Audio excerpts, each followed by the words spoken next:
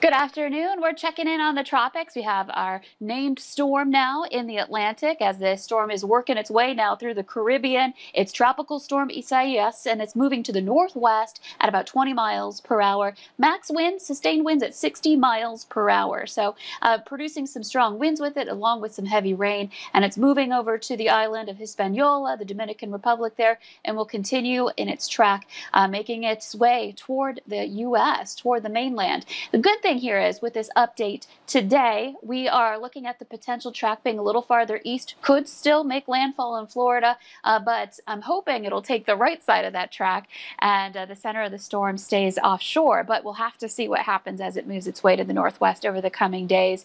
Right now looking like it's nearing that Florida panhandle sometime on Saturday as it moves in that direction, so stay tuned for updates on that. And looking at your temperatures right now, we're looking pretty quiet across the valley. We've got lots of sunshine here in Fargo-Moorhead and throughout the valley, and that's helping our temperatures to rise. We're into the 70s to some low 80s right now, 80 in Grand Forks and 79 in Fargo. So let's take a look back at the radar right now. We're looking at some heavy rain that's been coming down associated with Isaias over the Puerto Rican island there. You could see that we've got some heavy rain and they had some strong winds too, so they've been bearing the brunt of it over time here over the last 24 hours. And now here in the valley, we're looking much quieter. We're seeing some clear skies in most areas, but we've been watching those fair weather cumulus clouds pop up with the daytime heating. That's going to continue here as we head into the afternoon, but still getting plenty of sun in between those clouds. So let's take a look at our hour-by-hour planner for the rest of the day.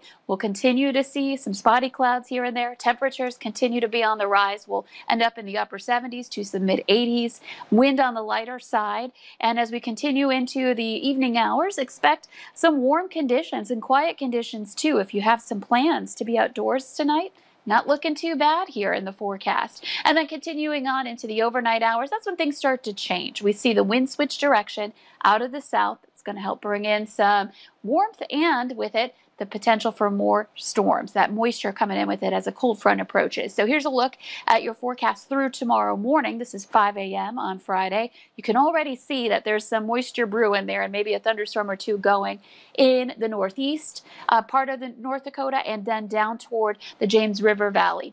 Now, heading through the day, expect this moisture to continue to just kind of drop its way southeastward. There will be some spotty areas that see the chance for some rain and thunder during the morning hours as I just showed you, but the better bet will be as we head into the afternoon and into the evening hours. Ahead of this, we're warming things up back into more places getting into the 80s ahead of the front. And we will also see those storms continue into the evening hours for your Friday night. For some of us, maybe into the late night hours. So conditions are going to be unsettled, but not necessarily severe storms. It's definitely something to watch here. Here's a look at the rest of your planner. Next couple of days, Saturday and Sunday after Friday, look great. We're going to be seeing temperatures around 80 degrees, mostly sunny skies. Just a really great weekend ahead once we get that system cleared out. And that nice weather continues into next week. The weather does look absolutely beautiful, especially being in the 80s all weekend. Can definitely enjoy that. Thanks, Lisa. Well, looking for signs of life forms on Mars. That is the mission for NASA's new rover. That story straight ahead at noon.